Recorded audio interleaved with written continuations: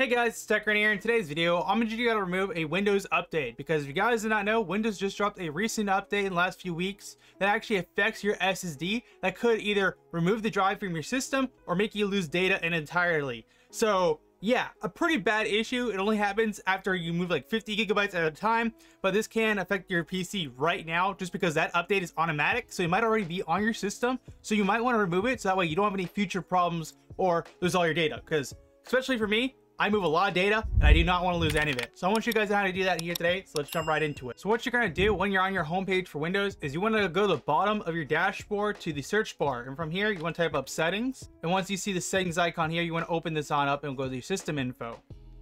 Now, once you're in here, what you want to do is go to the bottom left under window updates. And once you're in here, you want to look for the update history, because we're going to look for the driver that's called KB5063878, because this driver can actually cause problems for your SSD to disappear from your system. You might have to reset the system to actually get them to reappear, or they might just disappear from your system entirely.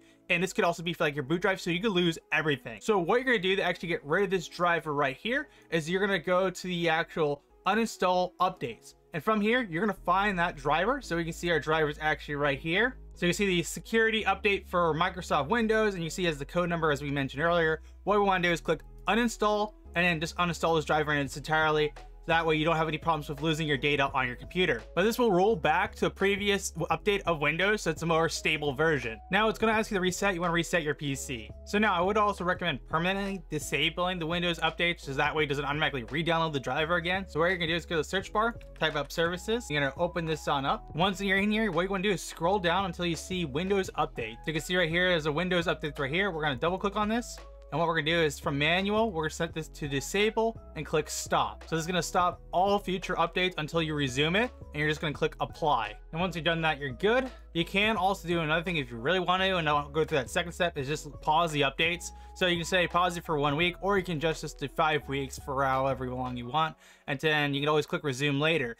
So I've already set this to 5 weeks for the time being, but you can just do the exact same thing. You'll be safe for the time being. If you guys did find this video helpful though, make sure to smash that like button and get subscribed to miss some future tech content. I'll see you for now on TechRain out.